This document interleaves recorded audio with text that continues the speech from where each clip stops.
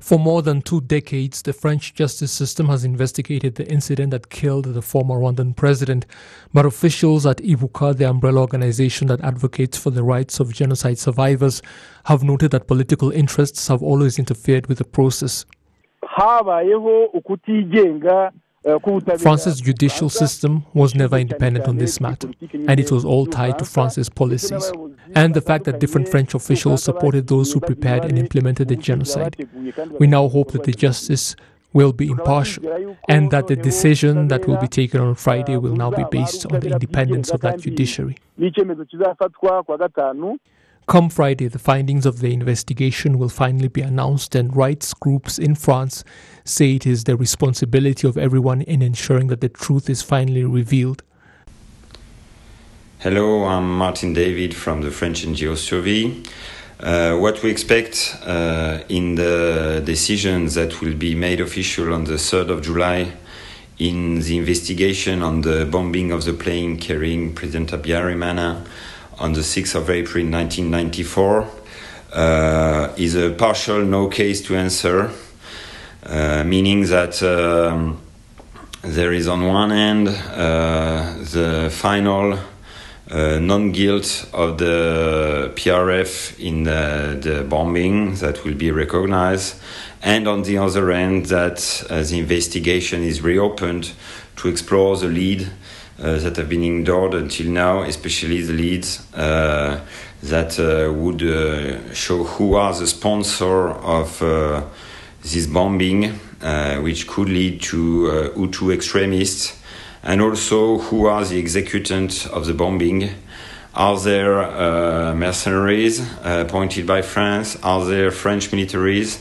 So this is what we would like to see on the 3rd of July. Ibuka's president, however, points out that investigations and reports issued by Rwanda on the incident have not been given their deserved value. Especially Mutsinzi's commission that clearly showed that the people who shot down that plane were in the Kanombe area, and we all know that Habyarimana's soldiers were based there. Therefore, we expect that any findings would be in line with that. The fact that the investigation itself took so long says volumes.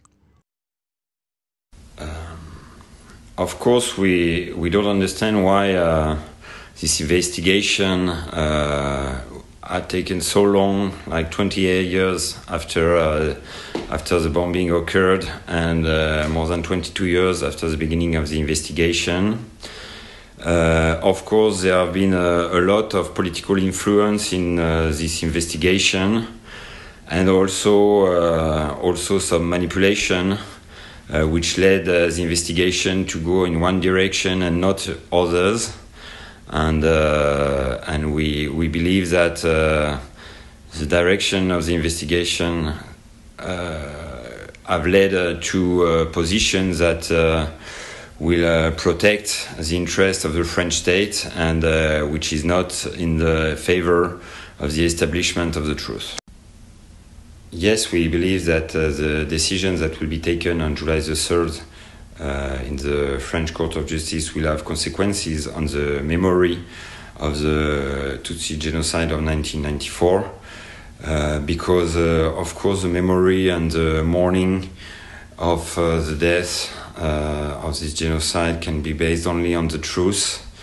And if the truth is not established and it remains some blurry area in the responsibilities in this attack, it will be, of course, in favor of the Tutsi genocide deniers that have even nowadays a strong influence, especially in Democratic Republic of Congo, where there are some obvious call to exterminate the Tutsi, and they are based on the genocide denier theories.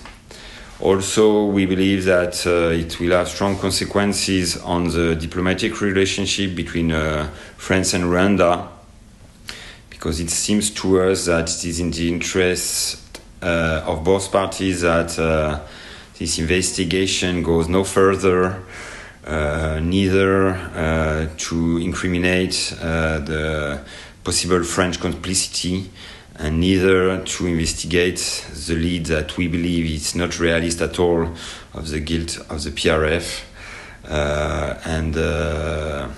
It's a shame, but we believe that the establishment of the truth will not be the priority, and a peaceful diplomatic relationship between the two countries may be the priority instead of establishing the truth. There is also the matter of Rwandan-French bilateral relations moving forward. They have been significantly improving ever since President Macron took office, very different from the way things were. Obviously, all that does not depend solely on him or I, because the broader policies of both nations should also be taken into account, and they do play a role. However, the political will to improve relations exists on both sides, and it did not happen by accident, because French-Africa relations have also been improving. As for Rwanda's perspective on the matter, therefore, we believe this is a new phase in relations with France, nothing like the way it used to be before. There have been revisions and things are getting much better, and I believe we are moving on from the past. The dossier on the downing of former President Juvenal Habyarimana's plane was revived by 3 French judges in December 2017.